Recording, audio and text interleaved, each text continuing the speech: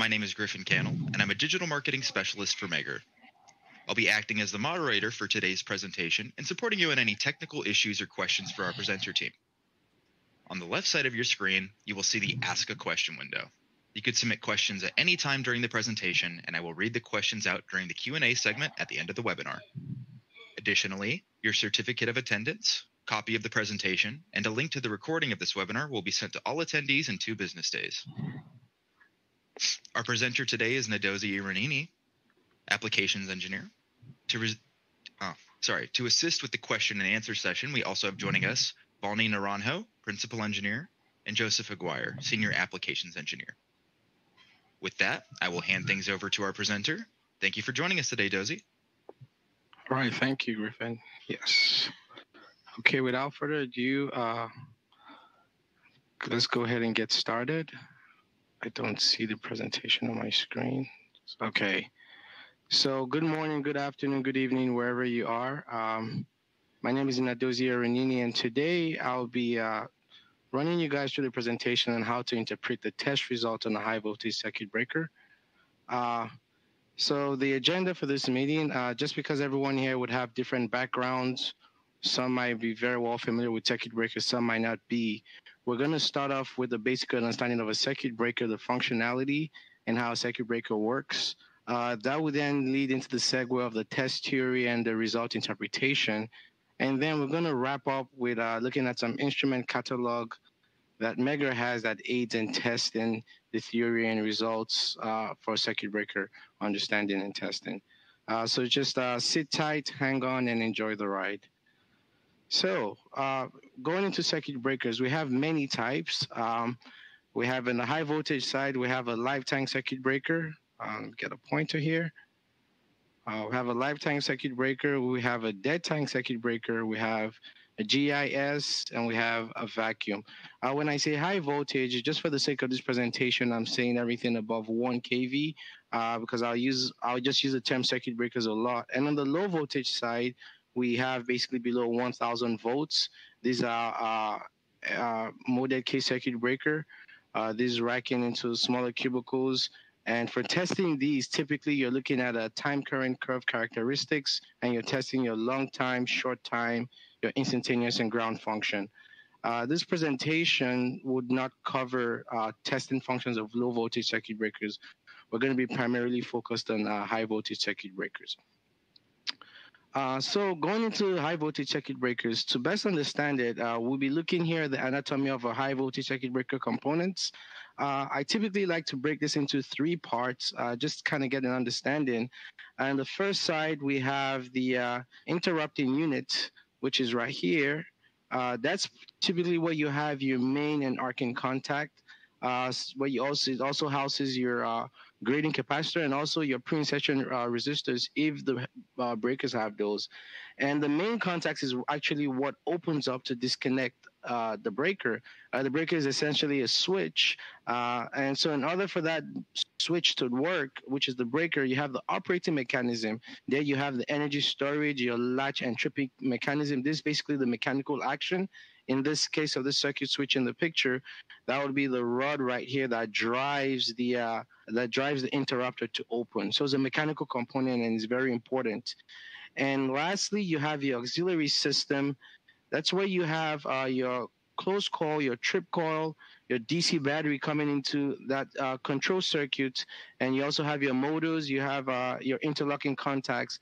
So everything has to work in tandem for the breaker to operate. Your auxiliary system, it was basically the brain and has those contacts. They tell your operating mechanism to move, which then drives your arcing contact, and that opens or closes. And that is the idea of the anatomy of a high voltage circuit breaker. So moving on to the next. Here we can see more details. Here's an SF6 example for a lifetime circuit breaker. Sorry, I have a kid in the house who's disturbing me, but here you go. So here you have the incoming conductor in this case. Your current comes in. This is the actual switch and the interrupting mechanism, and this is your outgoing conductor. And here you have the interrupting mechanism here has 2 parts, which is your main contact and your arcing contact. That's also the chamber where the SF6 gas is located. Then you have the support isolator, basically is a standoff insulator to support the system, and that also has the link system to drive those main contacts open. And then, as discussed, you have your operating mechanism, your trip coil, your closed coils, and your auxiliary contacts to ensure the breaker opens. Now, the breaker itself, it's a switch. It needs some type of control to tell it when to open or close. And then you have the control logic of the breaker. And I've simplified this here. Typically, you have a control circuit that is DC powered. That's indicated by the plus or minus. And you have two main coils. You have your closed coil. As the name says, this is what gives the command for the breaker to close, and you have the trip coil, which is what gets energized and basically performs the action for the breaker to trip. And within that circuit, you have a bunch of permissives that must be satisfied in order for the breaker to open or close. So just a quick one, circuit breaker control logic 101. In order for the closed coil to operate, a signal, take a pen here. The name of the game is once signal flows through here, this coil energizes and the breaker closes. And likewise for the trip side, for the open side, the signal flows through here, the permissive has to be satisfied. Every permissive has to be satisfied, and then the breaker trips. And the two main contacts that we look at here in order for this to happen are my A and B contact, also known as 52A. 52 being the ANSI number for circuit breaker, and 52B. A follows the state of the breaker, which is normally open. If the breaker is open, A is open, and if the breaker is closed, A is closed, and B does the opposite. So now we've understood the control logic of a circuit breaker. This is what it would look like in the field. If you actually have the drawings of your breaker, and here there are a bunch of permissives to basically understand this. Here we find our closed coil is right here, our trip coil is right here, and these are all permissives that need to be satisfied in order for the breaker to operate. These are all permissives, these are all permissives, and these are all permissives to be satisfied to make sure the trip coil and the closed coil actually operates. So in this case, we see here, I got a pointer. Here, this is my 52B contact, 52-1B, and on this side, this is my 52-1A contact. So typically when we want to test the breaker, we're basically connecting to this control circuit. 1 and 2 is typically your power supply, which is your plus and minus, and this will be terminal block 1 and 2. That's where you connect your DC in. And 7 and 9 as the standard for your close point connection, and you see we're connecting above the permissive, and 9 would be your trip point connection. So hence the very famous 7 for close, 9 for open, 1 and 2 positive, negative. But it can vary depending on the breaker, so always consult your diagram and your logic. So now, we've now understood the breaker, we've understood the anatomy, we've understood how it works. Now let's look at the duties of a circuit breaker.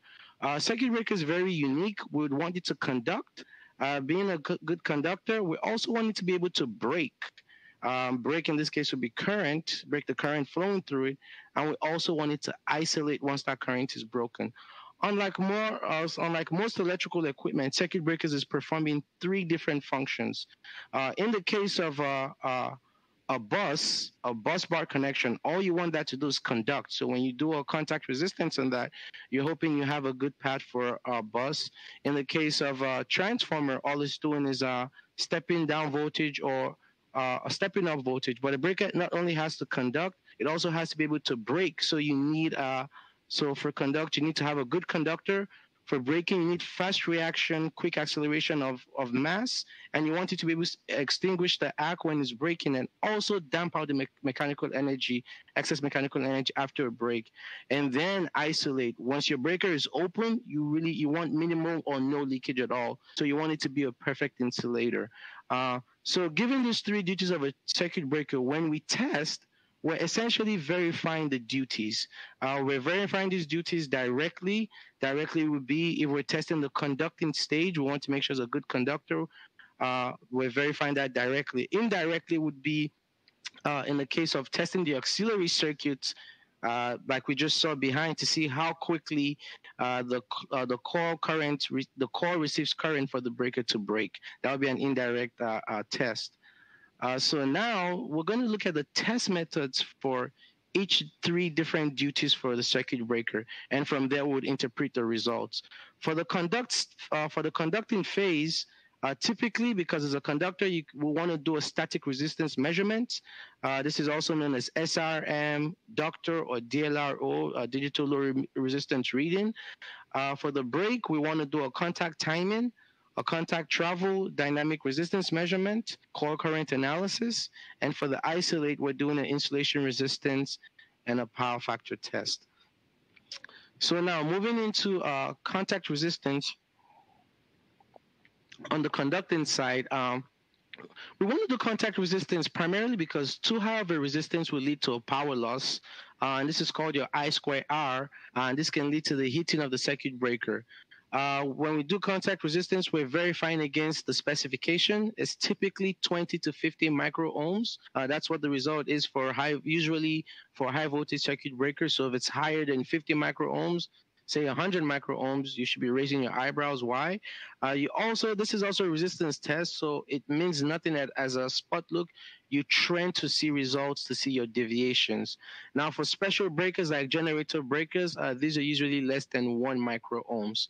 The test method, of course, because you're testing contact as a conduct phase, we want to test the breaker in closed state. And how this is done is you're injecting the DC current. As you can see in this diagram here, we're injecting a DC current, I, and we're also measuring the voltage drop across where we're injecting the current. So current would flow, let me draw right here. Current would flow from here through the breaker contacts and out and back to the test instrument. So it's basically circulating. And then we're measuring the voltage V1, V2. So what essentially we're doing Ohm's law. V divided by I would give me the resistance. For test current, for IEEE, it's 100 amps. This is DC. And for IEC is 50 amps. And you should never exceed the rated current of the breaker. In this case, this test can be done while the breaker, with a dual ground, while the breaker is grounded on both sides. And this instrument right here showing that is our DLR 100 HB. And in order to do this, you would need a specialized, this instrument in the case has a specialized clamp, a CT clamp, a DC clamp to guard against the current going to ground. So why use a high test current? You might argue, well, when I do my bus bar connection, this is good copper at any voltage. I'm using 10 amps, using a DLR 10 amp DC connection. So why high test current? For circuit breakers, this helps a lot with noise ratio. The higher current you have, which means you're going to have a higher voltage because I times R equals V, and this helps with the signal to noise ratio and also minimizes induced current. You also decrease the influence of thermal EMF, which is also known as your Seebeck voltage.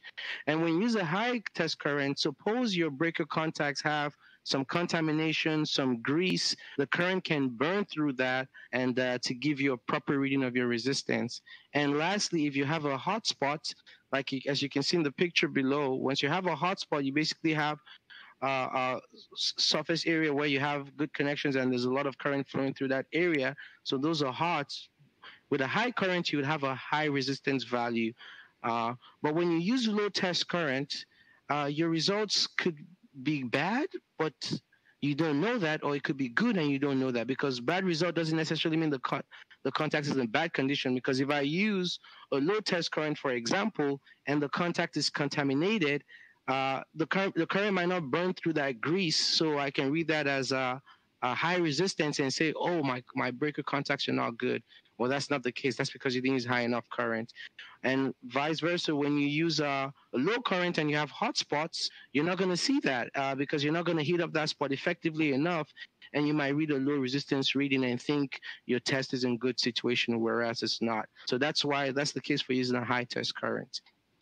So next, that's it for the conduct stage. So now in the breaking stage, we do a contact timing. Typically what we're doing here, basically, we're connecting our leads on the breaker on the incoming and outgoing side, and we're calculating how quickly it opens, typically like a stopwatch, and we're recording that time. It's basically when we're referencing this value with what we have in the circuit breaker manual, we're looking at the synchronization between phase to phase. Say, for example, A and C phase opens at, or A and B phase opens at 20 milliseconds, but C phase is opening at 23 or 24 milliseconds. You know there's a disagreement there. And typically these are your standard for contact measurements for the IEC, a quarter cycle, 1/6 cycle. But typically how you verify your results is verifying it against your circuit breaker manual or the nameplates. You can also have correct timing between your main and pre-insertion resistors if the breaker has it. And you can also check the auxiliary contact lead and lag time. The auxiliary contact in this states is the A and B contact I showed that was in the control drawing.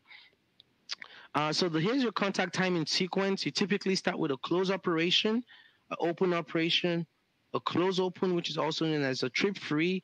If your breaker is used for a reclose operation, you can also do an open delay close and an open delay close open.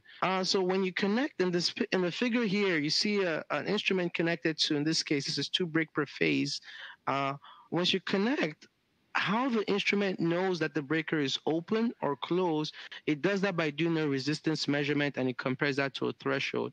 If the breaker is open, it's going to see a high resistance. And when it compares that to a threshold, it knows, okay, the breaker state is open. And if it's closed, it's going to see a low resistance, and it's going to know that it's closed. So once you send the signal to open the breaker, once it sees that resistance change, it calculates the change from the beginning to the end, and then it gives you the time. Contact resistance measurement can also be done with dual ground.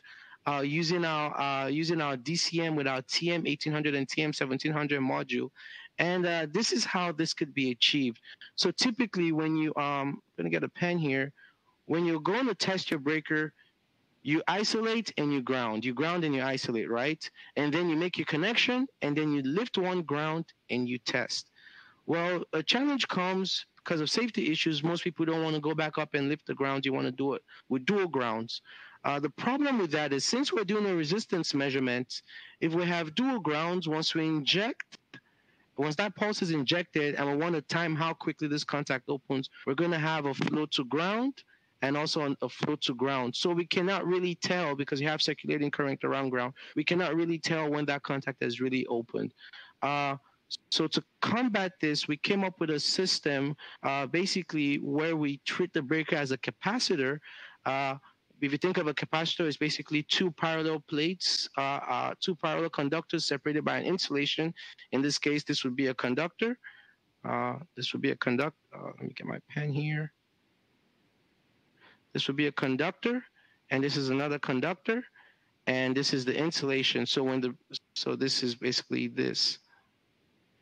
So we can treat this as a capacitor and then use an AC current and vary the frequency to get a tune point. So essentially, this signal generator and this capacitor would have a tune point where they have a resonating frequency. And then based on the amplitude of that current, when it changes state, we know whether the breaker is opened or closed. So this is how dual ground measurement can be done to achieve timing.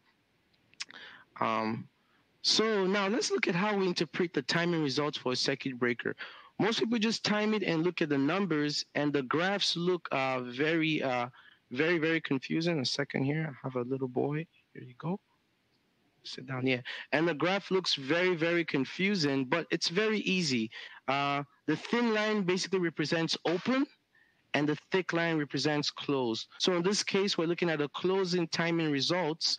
So here I have my A phase. This is my A phase, my B phase, and my C phase. So I can see it was closed. I'm going to use B phase for reference. It was closed until it basically opened when it became thick. At that point, it opened. And over here, we have my auxiliary contacts. I'm going to call A prime, and my other auxiliary contact, which is the B prime.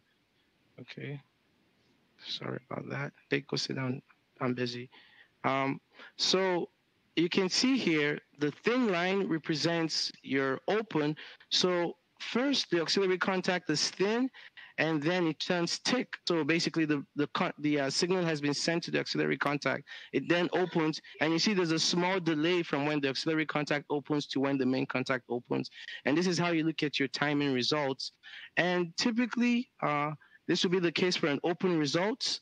You'd have a thick line representing open and a thin line thick line representing close, my bad, and a thin line representing open. And when you look at this result, you're going to have times. You're going to have opening time for A phase, opening time for B phase, and opening time for C phase. So the question arises, which of them is the time the breaker actually opens it? You always want to go with the slowest time. So if, for example, if A phase opens at 17.3 milliseconds, B phase opens at 17.2 milliseconds, and C phase opens at 17.5. The time the breaker opened is 17.5, because in terms of coordinating with upstream electrical devices, that is actually when the last contact opened. And then this is your close open timing results. As you can see, it's a thick and a thin line and a thick line, and then back to a thin line representing the close open timing. Okay.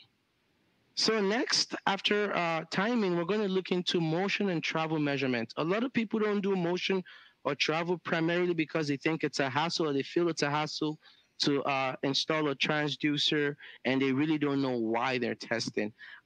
Recording the travel during a break operation is really good. In addition to doing your close and open timing, if it's too slow, you can tell that the breaker has a problem to extinguish the arc, because it's a motion, and if it's too fast, you can also have possibly mechanical damage. It can also give you insight to your contact stroke if you have enough contact gap.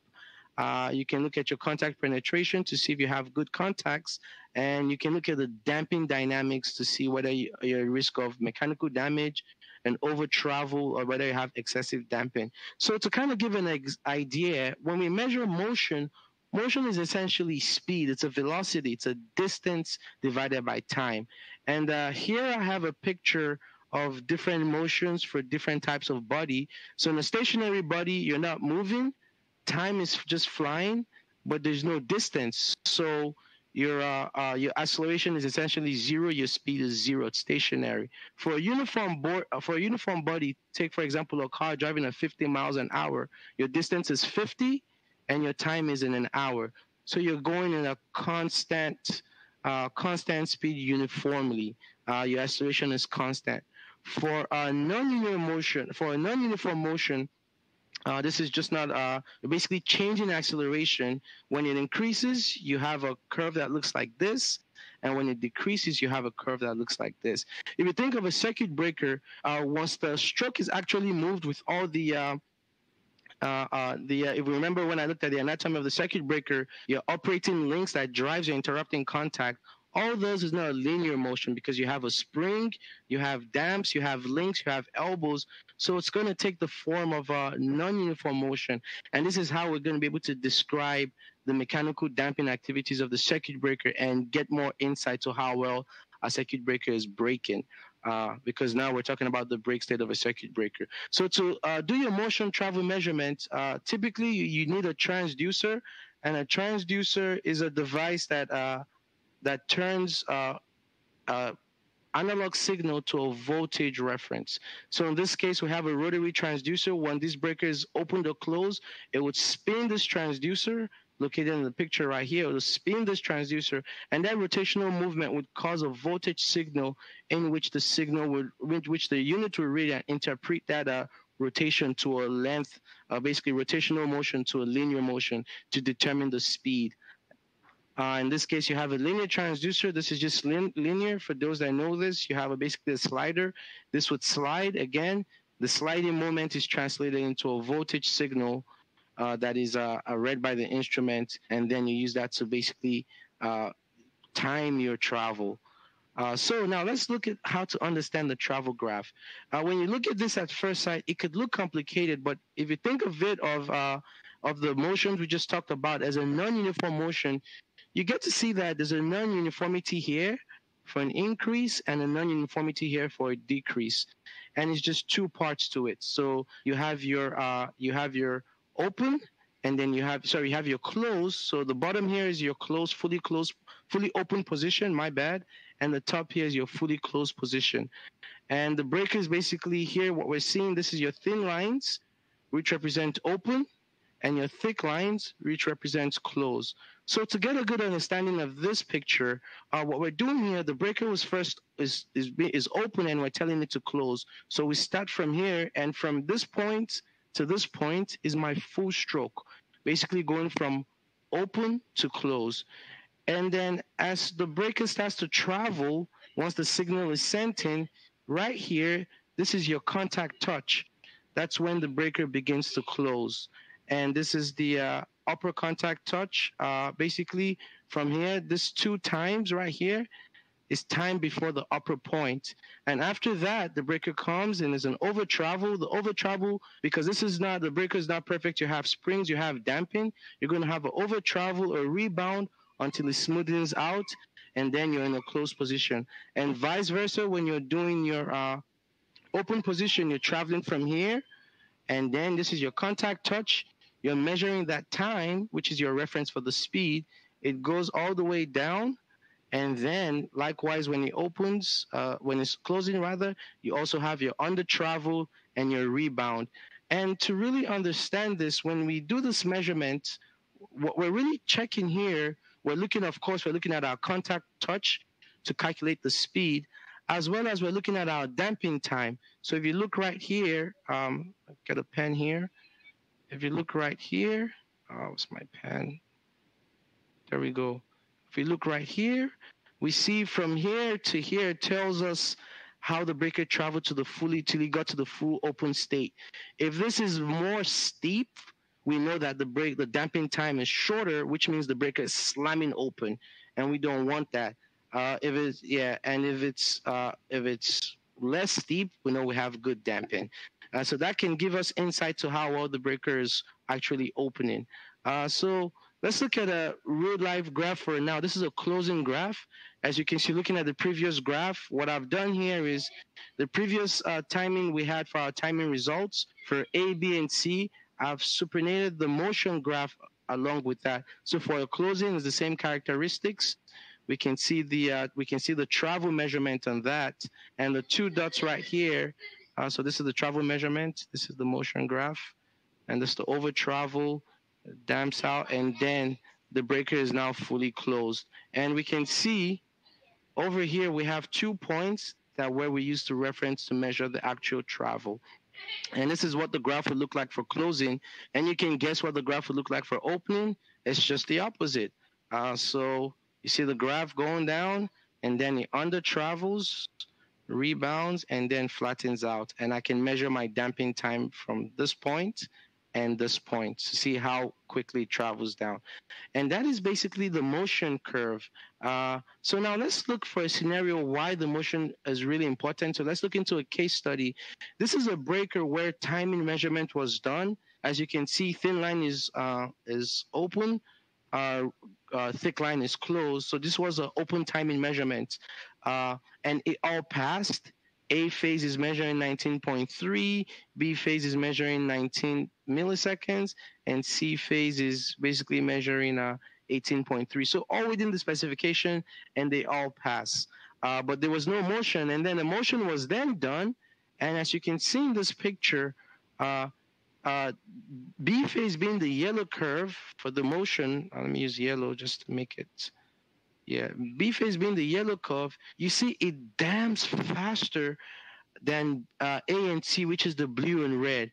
So just by doing that, although the timing are good, we can see that there's a large over travel and velocity on B phase, and there's an opening speed difference. The timing is the same, but this is the speed. So the contacts are opening right at the same time, but the speed characteristics is different. So the dap shot was replaced on the B phase for this breaker, and the result was done and redid after the dap shot was replaced, and now the result looked better. As you can see here, the open speed is 7.92, and for A phase and for B phase is 6.29, within range. And from now, the green, red, and yellow graph, you see they have similar damping characteristics. This is why motion is really, really important. If this wasn't done, If the adapter wasn't replaced, even though the timing measurement was done, the breaker would have failed in service over time when called to perform on. And this is why we basically analyze motion on breakers and why it's important. So next, let's go to dynamic resistance measurement. This name sometimes could be misleading, but it's a very, very good measurement for SF6 breakers to measure the arcing contact length. So essentially, we've done a static resistance measurement when the breaker is in the conducting phase and closed. So now when we're transitioning in the break phase, sometimes we want to see how that resistance behave, especially the arcing contact, because you might have fingers that are scratched off from frequent operations that you might not see when you're in the closed states. So we do this test to basically measure the arcing contact length of an SF6 breaker. And how it's done is very similar to the static resistance measurement. You basically inject a current. In this case, this is the breaker right here. This is my interrupting unit is inside here. So this is where the breaker opens. It's in here. So what I do is I inject a DC current, and then I measure the voltage drop. And simultaneously, I'm doing that while I'm opening or closing the breaker. So basically, is a resistance measurement over time, and this can give us insights. And you can also do this with both sides grounded with our DLR 100 and our TM units. So let's look at the analysis of a dynamic resistance measurement. So now we're masters at analyzing timing measurement and motion measurement. At first sight, it always looks complicated, but it really isn't if you understand what's going on.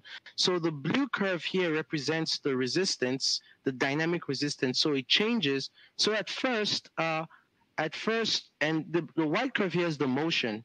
So this is the motion curve we're just talking about. That's the white overlay curve right there. So looking at that motion is a decreasing motion. So I know this is an open state. So at first, right here, where I have this blue highlight in the bottom of the screen, that is a static measurement. So we inject current, the breaker is already closed, the resistance is constant because that's the static resistance. And then as the breaker starts to open, the resistance starts to jump up a little bit. Small increase in resistance because the main contact is sliding, and then the breaker opens, the main contact. The main contact opens, and then you have an increase in resistance. But likewise, you then have your arcing contact that has not fully opened. It's now paralleled with that, which then drops your resistance down. And then once the arcing contact fully opens, your resistance goes up because now you have infinite. So three important points to recognize in this graph. First is basically your static phase. Your breaker is sitting still. That's your static resistance measurement. Your main contact then opens, your resistance spikes up, but your arcing contact is not fully opened, so that brings it down, and then the arcing contact opens. And so looking at this graph, when you overlay it, now let's look at the red is the current trace. I'm going to use a yellow here. So the current, because you're injecting DC current, it's closed, it's conducting well, it's closed, and then the breaker starts to open. The current then goes because it decays down to zero because once it's fully opened, you don't have any current flowing. So that's why the current goes from a closed state flowing 100 amps and then drops down to zero. And on the motion curve, basically, if we overlay the motion curve and we take the point where my main contact opens, let me get this thing right here.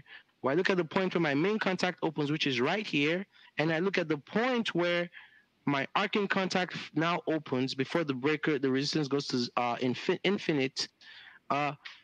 This tells me the difference between my main contact and my arcing contact. But if I overlay that on my motion curve, remember motion is distance over time. X-axis is time, so this is distance. The length from here to here gives me the length of my arcing contact. So anytime I do this test, once this length is getting smaller and smaller, I know my arcing contact is burning off. And this is the importance of dynamic resistance measurement. So the next would be a core current analysis. Typically, this is that auxiliary part I was talking about where this is the background. Here we're looking at my closed coil and my trip coil, and we want to understand how this functions because this can give us insight not only to our DC state, but it can also give us insight as well to the health of the trip coil. So here again, the graph, when you do your test, you see all those graphs come up, but they look very, I guess, frightening. But once you understand the theory behind it, it becomes easier. A coil is nothing but an inductor. It's just a coil, it's just an inductor. And we know inductors, usually my breaker control voltage is at DC. Inductor, once it sees a DC voltage, is first going to oppose that current, but over time in steady states, it basically wants to act as a short. So looking at this graph right here, the graph is current plotted against time. So immediately, and we're going to say, let's use this as the closed coil, for example. So current goes, the closed coil contacts close, current begins to flow through the coil. As current begins to flow through the coil, current is going up, it encounters a resistance because the resistance encounters because the armature starts to travel at this point right here. And as the armature travels, it changes the electromagnetic property of that coil and creates an opposing voltage to oppose the DC voltage supplied on the system. And once that does that, the current begins to drop. And then the current drops until the armature operates the trip latch, and then it completes its full travel. It drops down all the way, and that resistance has been defeated.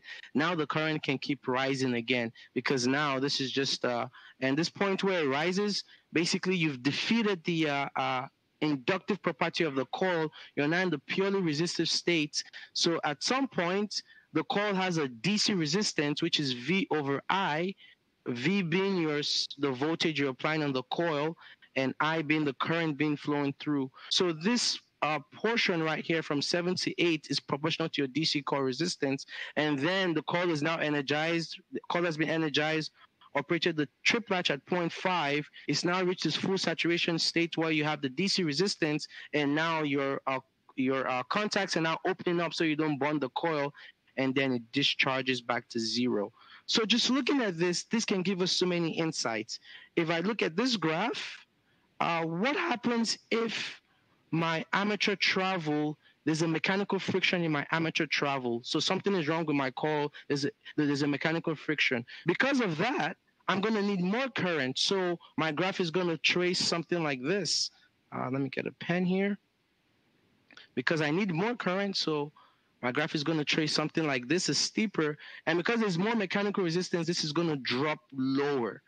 It's going to drop lower, and then it's going to then come up. So you can just see, based on looking at the curve signature, you can already get insight to how the health of your trip coil. Well, trip coil burn up a lot.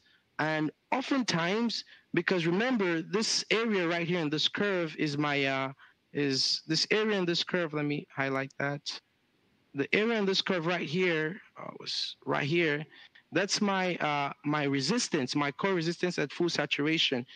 If the resistance of my coil is now high, if the resistance of my coil is now high, I expect to have a higher current. So if I have a higher current in the future, if I have a high coil resistance, you can guess this line will be higher right here. So that tells you your coil is already getting high resistance when you compare it to the previous results.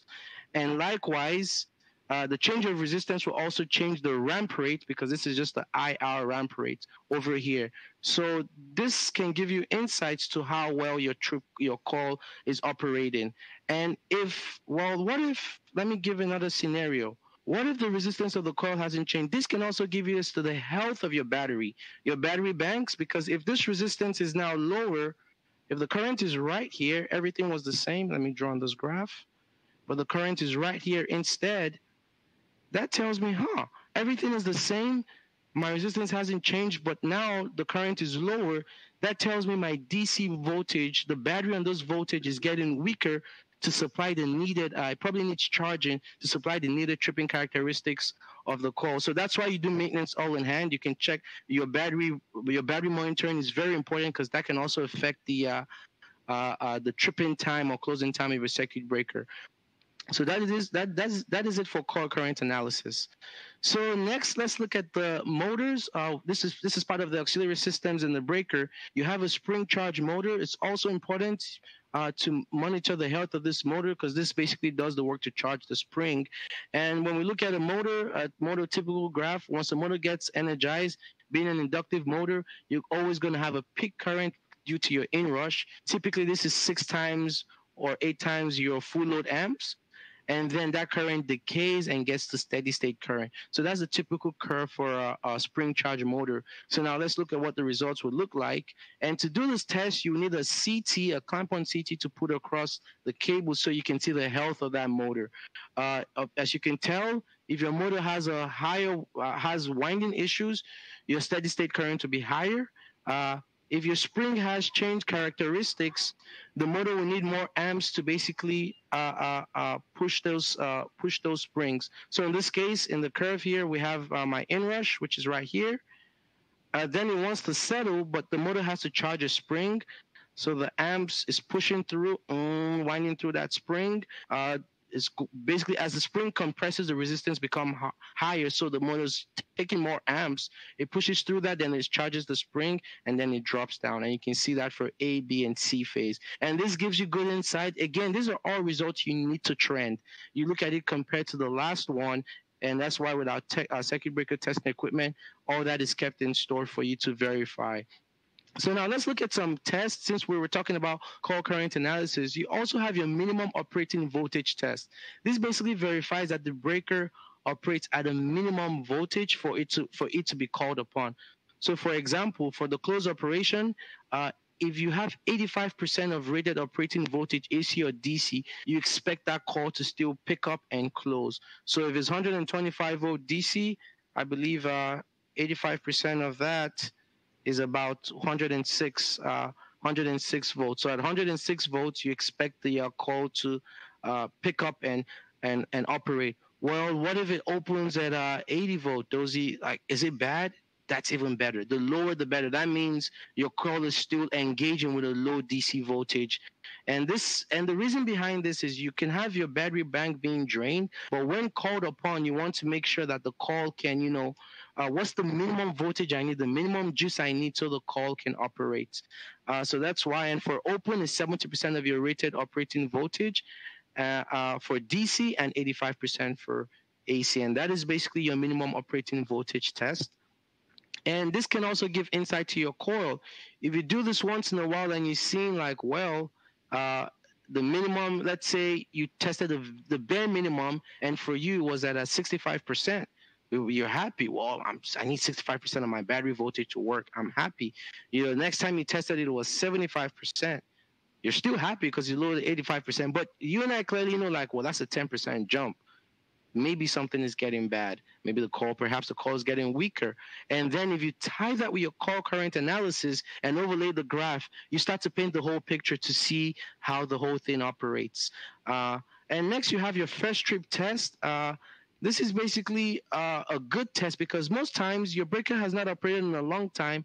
It's just sitting there in the conducting phase, and you don't know what's wrong as far as this can reveal. This test helps reveal lubrication issues. And it's a quick diagnostic screening method before you operate the breaker. It's very, very highly recommended because you can get the as-found state of a circuit breaker. So as the name says, first trip, you're basically capturing results before the breaker is actually tripped. And because after it trips, you're going to perform many close, open operation, and that can wash off stuff. And so you really don't know. So first trip gives us a very good insight to how a breaker is operating. So here's the connection hookup for a first trip test. Basically, we're going to the control circuits that we talked about in the beginning. Nothing too fancy here. I have my trip coil. I have my closed coil. I have a bunch of permissives. I have my A and B contact, my 52A and my 52B contact. So what I'm doing here is I'm just wiring into those contacts with my device. I'm also timing my auxiliary contacts, and then I'm putting a clamp over the supply voltage, a current clamp, to basically sense the current. I'm also putting inputs from the voltage to measure the voltage in the system. And with this test, I can see how quickly this is the first operation. So I'm not connected to the stabs of the breaker. I'm just connected to the control unit. Once the breaker is then trips, in this case when it opens, I can see how quickly the auxiliary contact opened. I can look at the signature of the current and the voltage, and also the call current analysis. That can now give me insight of how the breaker actually functions, the as found state of the breaker. So once the breaker is done the breaking state, the last part of it is the isolating state, where the breaker is fully opened. Typically, we're looking at the insulation at this case for the breaker. Insulation resistance is a very, very basic test that you always do for almost every electrical apparatus out there. For a circuit breaker, it's a 1-minute test. You're basically checking across the poles of each phase. And depending on the voltage rate, equipment rating voltage of the circuit breaker, so if it's in our case, if it's 34.5 kV breaker, test voltage would be 15 kDC. So basically, we're doing a phase-to-phase with the circuit breaker opening. We're doing across poles of each phase. With the circuit breaker closed, we're doing a phase-to-phase and a phase-to-ground. Over here in the graph, you see basically a Megger S1 installation resistance test kit, basically doing installation resistance across a circuit breaker. And this, you have a table that you go by. It's also trended results because a very high mega or giga ohm reading can be going low over time, but you've not reached the bad threshold. It's always good to trend results. And this is all temperature dependent, so you also have to correct because you could be testing a breaker in Alaska versus a breaker in Texas. Next would be power factor. Power factor is a good test outside to verified insulation. You can also have moisture contamination resulting from leaks, incomplete cleaning and drying on the bushings. If the breaker has grading capacitors, this could be, you could see deterioration in the line to ground and contact grading capacitors. You can also see deterioration in the insulating components such as your operating rod, your interrupters, and the supports. So analyzing power factor on a breaker, it's not like a transformer where the power factor is calculated. What you're really looking at here is we're evaluating the result based on the current and dielectric losses. So we're applying a high voltage, and then we're measuring the leakage current. If that leakage current, and we're trending that if that's high, that means you have higher watt losses. For every watt loss you have, you're not being efficient. And then you're comparing these results based off that and to the nameplate data. So for different types of circuit breakers, there are different power factor methods. So just looking at a medium voltage circuit breaker, you're going to perform 9 tests. Test 1 to 6 would be your GST, called your grounded specimen test, where you're measuring the pole to ground. And then from test 7 to 9 will be your measurement from pole to pole. And in the picture here, you can see if the breaker has arc chutes, it shows you how to connect in a picture.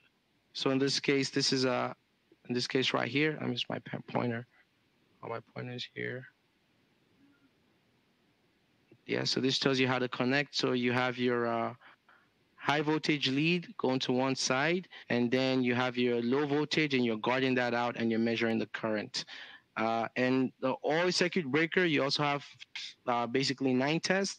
Test 1 to 6 is basically testing the insulation of one bushing, the interrupter, the lift rods, the tank liner. So basically, you're applying a high voltage to one bushing and you're measuring the leakage to ground. And you do that for all bushings. So that's your test 1 to 6. And the breaker's in the open state when you do this. Test 7 to 9, the breaker's in the closed state. So you're basically doing your insulation test across both bushings. And then SF6 breaker, similar hookup with a OCB. You're basically doing a test 1 to 6, which is with the breaker is open, is a JST. You're evaluating the condition of your bushings, and from test 7 to 9, you're looking at the overall watt losses in the breaker, which is a UST measurement. You're basically applying voltage, 10 kV. And then you're measuring the overall current losses or overall current leakage, which gives you your watt loss. And this is very meaningful for breakers that have grading capacitors with SF6 breakers, because you're basically looking at the leakages on those capacitors, which are insulations. So now let's look at what Megger offers as far as circuit breaker testing goes. We have the TM1800. This is the top of the line Bad boy on steroid. It can do dual ground. So once you hang two grounds, it can do the timing. It can do DRM, static and dynamic resistance measurements, and it can go up to 16 bricks per phase breaker. And this has configurable slots where you can configure all kinds of, whether it's an IPO breaker, you can take out and remove slots to maybe do more current analysis measurements or more timing measurements or more motion measurements if you have IPOs.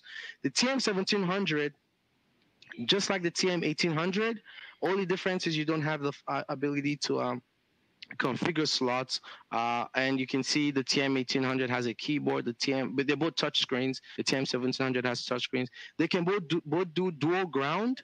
And also dynamic capacitance measurements, basically timing with dual grounds connected. On the other side, we have the Eagle, which is our newest product.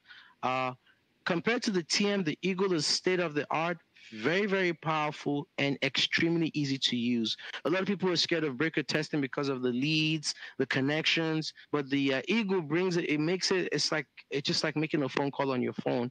It's very easy to use. You're connecting and you're controlling and you're capturing results and you're done. The Eagle can also do dual ground and dynamic resistance and capacity measurements.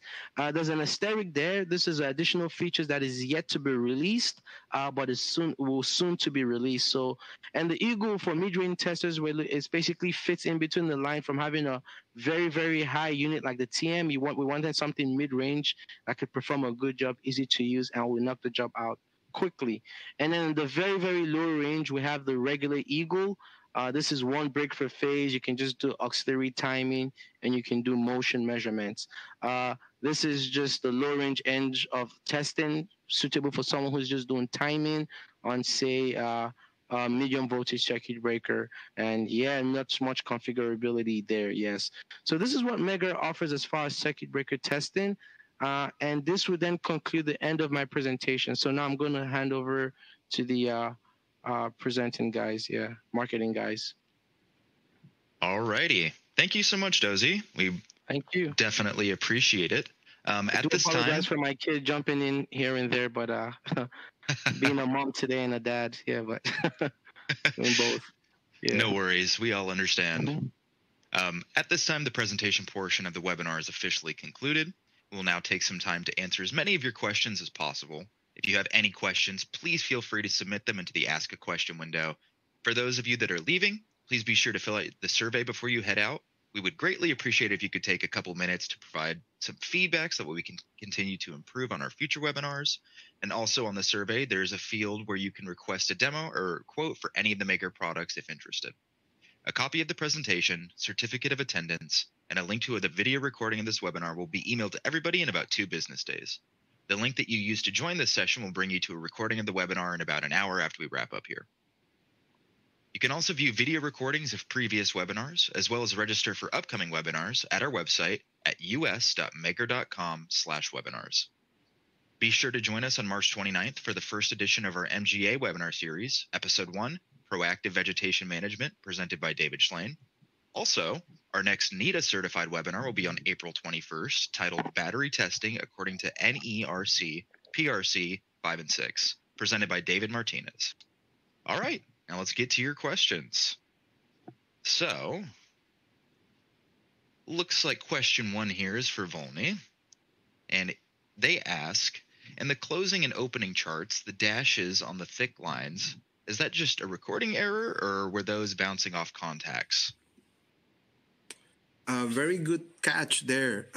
It is actually a bouncing contact. So that means that the probably the fingers of the fixed contact, they're loose, or the by nature the breaker, because the moving contact is reaching there at a very fast speed, it will make those fingers to open a little bit, and they will create a little bit of opening of the electrical circuit. But in reality, the first contact was made, and the breaker can be declared closed at that point. So also, sometimes if you connect the leads in the wrong spot, you could be connecting to a loose point, so you could have that as bouncing contact or bouncing there. But it it's just matter of verifying that you are connected in the right spot. That's common to see also in medium voltage breakers, rack in, rack out breakers, that the fingers are kind of they move a little bit. You can also see that there if you connect to those fingers. So it's matter of looking at the result and verifying that you are connected correctly. If everything's good with the connection, it's definitely some bouncing that it's inside the breaker. That is normal, but if it is excessive, then you should take care, probably do a little bit more of investigation. So much. It looks like we have another question for you. They ask, earlier in the presentation, there was a breaker with a bad dashpot. Was it an IPO breaker? Yes. Yes. That was a breaker with actually 2 breaks per phase, IPO breaker. Correct. Awesome. What can we do if the breaker is slower than expected on the trips, opens, and closes? And this one is for Joseph. All right. So if the breaker is, I'll just start with the closes first. So if the breaker is pretty slow on the closes, kind of depends on the breaker, because some of the issue, it might be pneumatic, so just air, could be hydraulic, or hydraulic, so a combination of air and hydraulic fluid, or just hydraulic fluid. So first of all, you have to make sure that there's enough pressure to actually go into closing the mechanism. So if that's all good, it could just be a gummy mechanism as well, right? So lubrication, and don't use WD-40 since it's a water displacement. So basically, it'll just start seeping into the bearings and then pushing out the grease that you actually have in there, making it slower over time. So when you're actually testing at that moment, it does make it faster. But when it's called upon to actually do a trip later on, which I'm about to talk to in a second, that could make it slower in the future. So also on the actual trips itself, the best thing to do is just operate the breaker, right? So as I said before, most of the time it's just stagnant. Some of these, especially radio fed lines, they don't trip often, right? Because they might be a lock on position instead of lock out or things like this. So to actually exercise the breaker 3 or 4 or 5 times, full cycle, so trips and closes, and then start your measurements over again. So those are some of the best ways to actually make your breaker faster, or to get better test results. But however, that's why you want to be sure to get your first trip, because that's actually going to show you the true state of the breaker at that moment in time. Awesome. Thank you so much, Joseph. We've got a short question here for Dozy. They ask, what is 63X? 63X is a sudden pressure permissive. So it's basically your sudden pressure relay.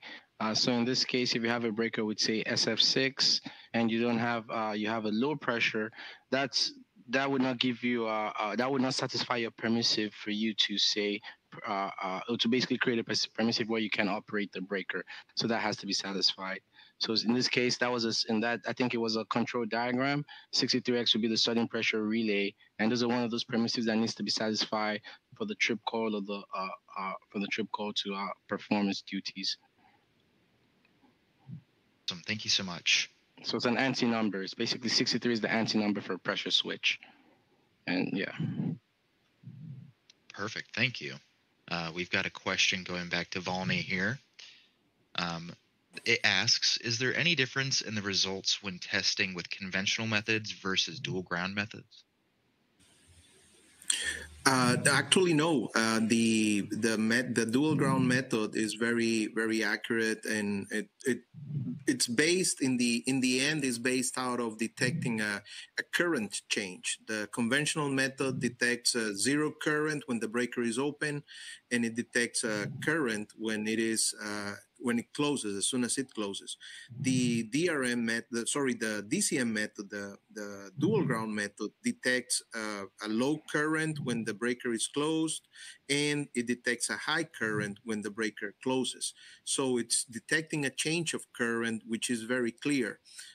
Another way to do the dual ground method is with dynamic resistance measurement. And when you do dynamic resistance measurement for the dual ground method, detecting the change of resistance from zero or from the ground loop down to the arcing contact and then very fast to the main contact.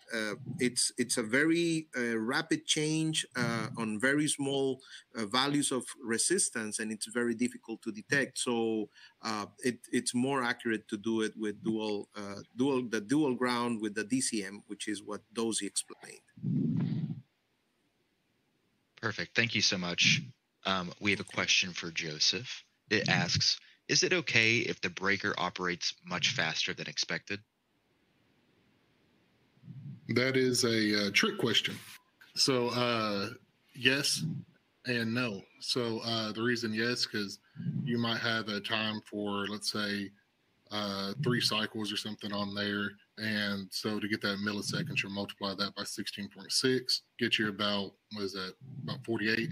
So if you have a trip time a lot faster than that, that's good. However, if it does become too fast, you could have boundaries for a restrike. So what that means is as actual contacts break apart, and if they're too fast, it's just going to draw the arc, and it's still going to be connected right there and still be in service, right? Until finally the SF6 could smother it out, or if there's not enough in SF6 or a oil breaker, not typically an oil breaker, you see this, but mostly SF6, that arc will still be in there, right? Until you open up the switches to de-energize it the rest of the way. So operating it too fast could be a bad thing for a restrike. But other than that, operating it, pretty fast is a good thing. Perfect. Thank you so much. We're going back to Dozy for this next question. It asks, in the contact resistant measurement, it was mentioned never to exceed nominal current. Why is that? Because you don't want to exceed the rating of the breaker. That's why. So typically the IEEE standard is at 100 amps. DC. So when you're testing, you wouldn't want to test, say the breaker was in service for, let's say, conducting, it conducts, throwing a number out here, I'd say 300 amps. You wouldn't want to test with a DC voltage of, say, 400 amps. So most test instruments standardize for breaker testing DOS for 100 amps. Perfect. Thank you so much. Next question is for Volney. They ask, can you give an example of dynamic resistance results with bad contacts / extinguishing medium? There are some opinions against dynamic resistance tests. Okay, so I don't know if I can change the slide here, but if you can, okay, yeah, I can say. So, well, we were not prepared to show a full example here, but we have definitely other webinars that show comparison of these results. But just to give a brief explanation here, this zone here is the length of the arcing contact, and I don't know if I can show my pointer. Let me see. Okay, so this zone here is the arcing contact, and what it is, the intention of the the dynamic resistance measurement is to get a fingerprint. If you don't have the actual length of the arcing contact, get a fingerprint, and then when you test in the future, and the breaker has gone through some openings under fault, then this length or this time here is going to be reduced. So you're going to have this peak showing here. It's going to be kind of closer to the previous peak, which is when the arcing contact, the main contact parts. So it's about comparison or determining the actual length from the graph. And these slides that we have previously in the presentation is an actual example of that you can do that. I don't probably I will need more reference or more information about why it is not recommended. But it's a test that you can do on SF6 breakers or any breaker that has arcing contact. And it's not, I don't see why it will not be recommended. You are not exceeding the current, the nominal current of the breaker, which it's not that it's going to harm it. It's just basically not going to get an accurate value for a resistance. Dynamic resistance measurement doesn't care about the actual value. It's just more about the shape of the curve or the graph. So yeah, probably if you have more details about why it won't be recommended, we can answer in more detail and privately. Perfect. Thank you so much. Our next question is for Dozy. They ask, if the charging motor has, for example, 360 watts, how big can the current be at the end of the charging period? They say that they need this value when selecting cables for DC power supply. So typically, at the end of the charging period, when you're talking about your full load amps, that current is given to you on your motor nameplate. And the way to calculate this for basically if it's a DC motor, if you know the wattage and you know the voltage, you're basically doing a power calculation with a voltage calculation to get your amps, and that's typically for DC. You don't have to use any square root of 3. So you have V times I is equal to P. So if you know which is your power, your voltage times your current. So if I know my power and I know my voltage, that's the voltage at the terminal. I know the power of the motor. If I divide that, I should get my steady state current. And so once you now know that current, and you go to your conductor sizing catalog, and you compare, and basically you size your cable appropriately. Typically, you're going, that's your full load current, you're going 1.25 larger. So in this case, let's say the current was suitable for a 2-aught cable, or that's probably big, let's say 8 gauge or something like that. Then you select that based on your conductor sizing chart. Given the material of the conductor, the temperature, and the application and all that. But typically, that's how you size it up. Yeah. Thank you so much. Going back to Joseph for this next question, they ask, could these tests for circuit breakers be done on circuit switches too? Yes. So a circuit switcher is pretty much a circuit breaker, right? There's small differences in between the two. A circuit breaker is made to interrupt the load, right? And a circuit switcher is a non-sacrificial piece, which typically trips about 80% of its rating. So you can still do like DLRO or mega ohm meter test, right? So basically just apply a current and read the millivolt drop given your resistance or contact resistance test. And you can also still do the timing test on those. And it also kind of depends on the type of circuit switcher that you have, because you might just have an interrupter style or interrupter and a switch. And so it depends on where you're going to make these measurements at as far as your contact resistance. Perfect. Thank you so much. Our next question is going back to Volney. They ask, for a live tank breaker, is it important if we connect line side on top or on the bottom of the interrupting chamber? Okay, so to give a little bit of context to the audience, as Dozy explained at the beginning, breakers need to be grounded on both ends prior to doing the connections, and then one of the sides needs to be ungrounded to be able to conduct the test under the conventional method. This is because, well, conventional method does the test with continuity test. And if you have the ground loop, you will never be able to detect the breaker opening. So the question relates to which side should be ungrounded for the test, or which side would be grounded once you need to remove one of the grounds. The idea is to unground or have the side that is going to be ungrounded that side, the one that you want to unground, the side that is far apart from the noise source, from the induction noise, and that depends on the how the substation is built and how the connections are done there in the overhead lines. And some cases it's not easy, so that's why the dual ground method is recommended and much better to use, because that way you don't need to unground. You always keep the safety.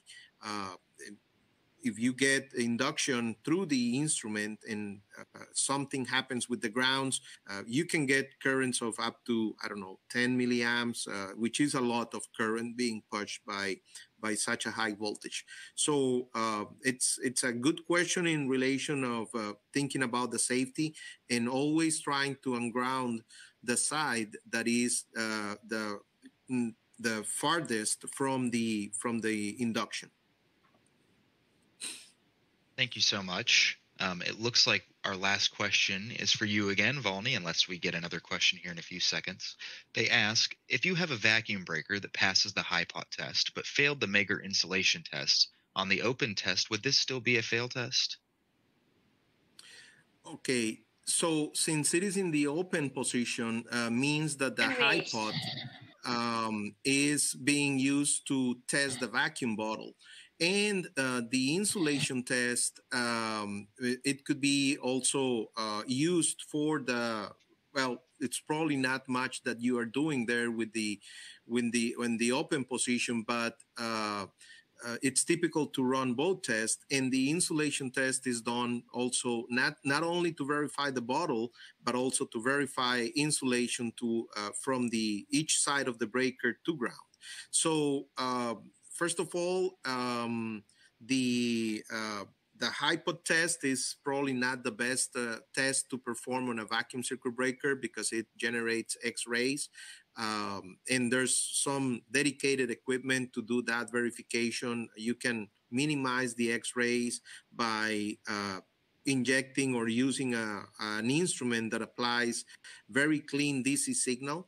And also, well, you should care not to exceed the voltages that you should use for the testing. So that way you can probably get away from the high pot.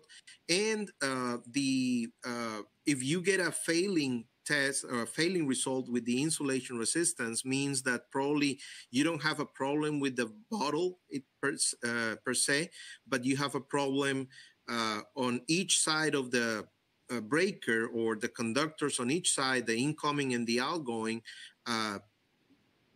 to ground. Something might be introducing a problem there with the linkage or any part of the insulation associated to these two conductors that come and go out of the breaker. So it will be something to investigate further. Awesome. Thank you so much. Well, it looks like we're out of questions for today. If anybody in the audience thinks of anything else, please feel free to contact us offline and we will get back to you as soon as possible. As a reminder, a copy of the presentation, certificate of attendance, and a link to the video recording of this webinar will be emailed to everybody in about 2 business days. Thank you all for attending today. After we conclude here, please remember to answer our survey. That survey will include a field for you to request a quote or demo if you're interested, and a field to let us know how we did and what topics we should cover in the future. Once again, I'd like to thank you all for attending and have a great weekend. Thank you.